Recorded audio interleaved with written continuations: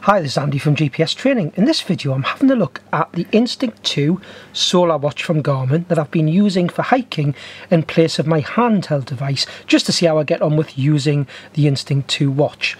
The one thing I've sort of missed is the larger data boxes that I tend to see on a handheld device with information about your distance travelled, estimated time of arrival, etc. They're all there on the watch, but normally as default they're on one screen, so they can be a little bit small just with me wearing some reading glasses. But a nice tip on all of the Garmin watches, and I'm going to use the example on the Instinct 2 Solar here, we can make that information appear on just one large data field, and then you just scroll down using the simple up and down buttons to get the screen you want and the information.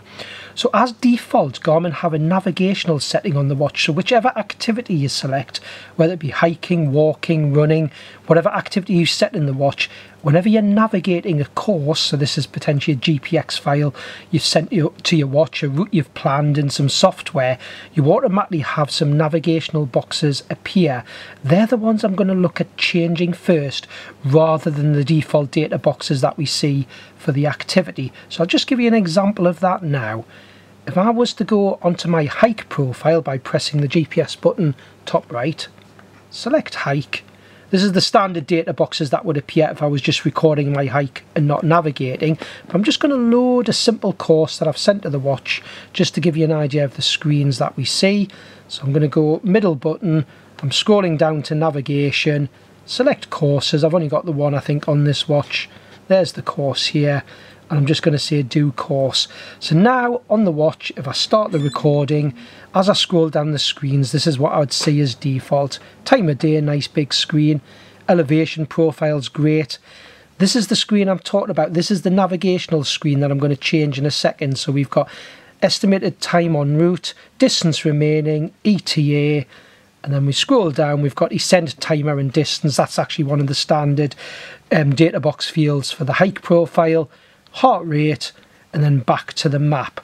So I'm just going to come out of here now. I'm just going to stop the recording and come back out and discard it, and then just show you how we can change those navigational boxes just to something a bit bigger with the data, and how you can add different data fields as well. So I've just come out of there now and just stopped that activity, and I'll just keep pressing the back button, which is the bottom right hand button, to come right back out. So to go into those extra boxes that appear when you're navigating a course that you've sent to your watch, I'm going to hold the middle left hand button in just for a few seconds till I get the initial screen that comes on that says watch face. Use the down button, the bottom left hand button, just to go down to the option navigation. So when you're on this option, this navigation screen, whatever we see in the screen set up here, whatever activity profile you're on, these are the extra boxes that appear separately to the data boxes that are set up for the activity profile. So only when you're navigating something on the watch, like a course.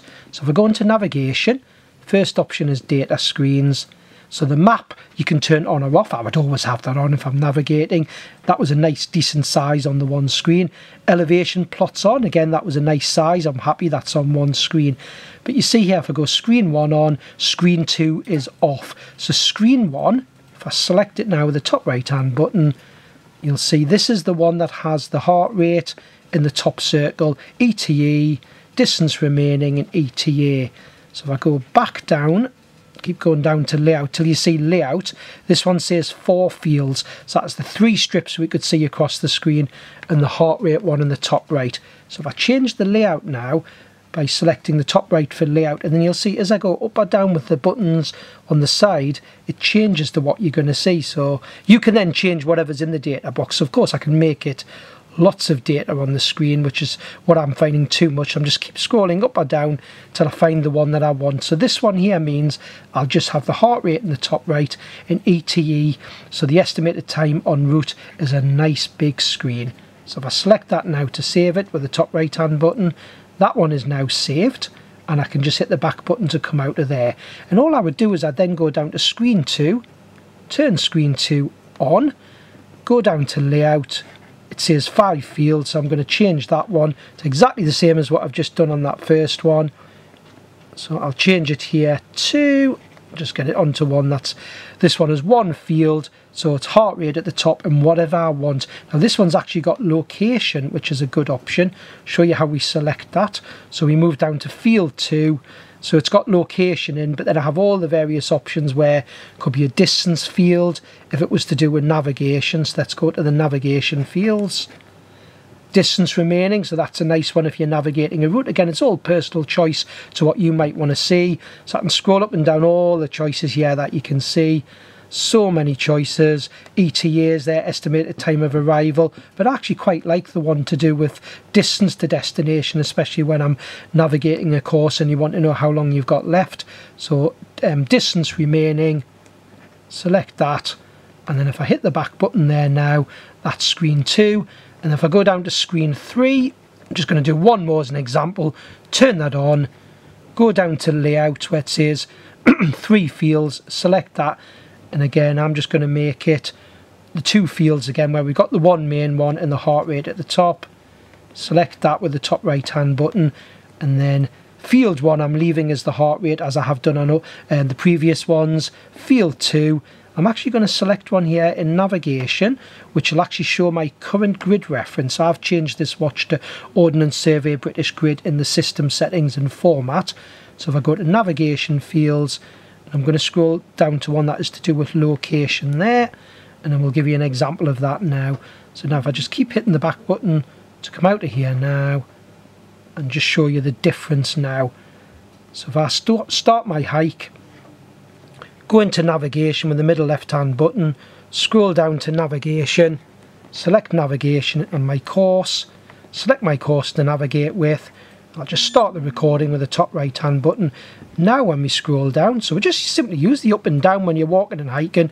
I've got the elevation profile, the time of day is a nice big screen.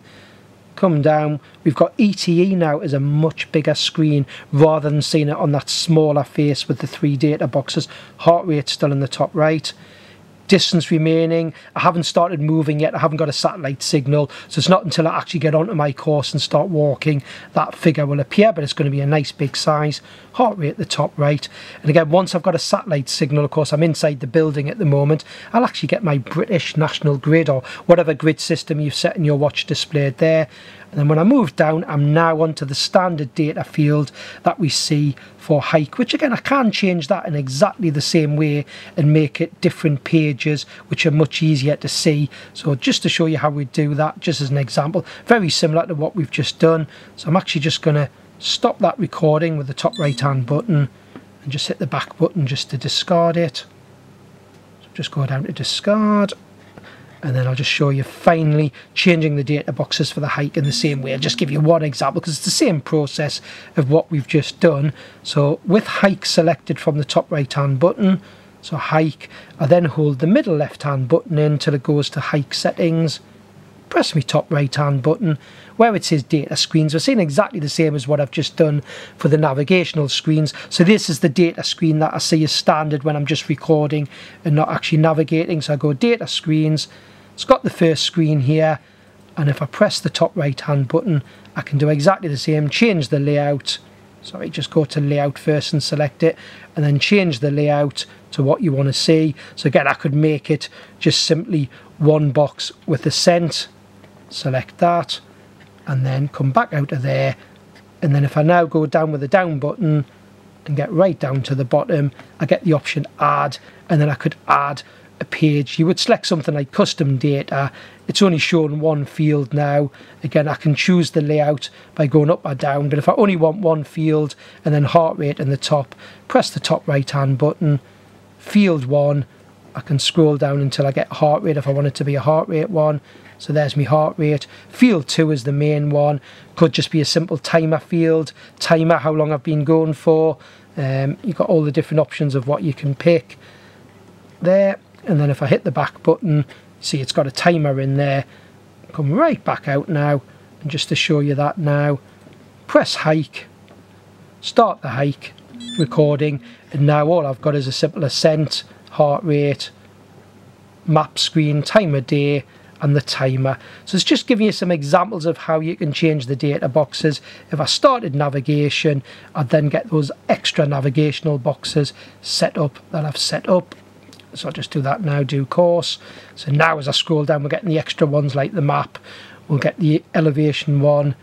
And then, of course, I've got my ETE, distance remaining, and location. And it's as simple just going up and down with the up and down buttons on the side, but it's just changing it from having 3 or 4 data fields on the screen to one nice large one, which I just find a lot easier. Potentially just because I'm wearing reading glasses, but it's just a nice tip to hopefully get the best out of your watch when you're using it on a hike. So I hope you found this video useful.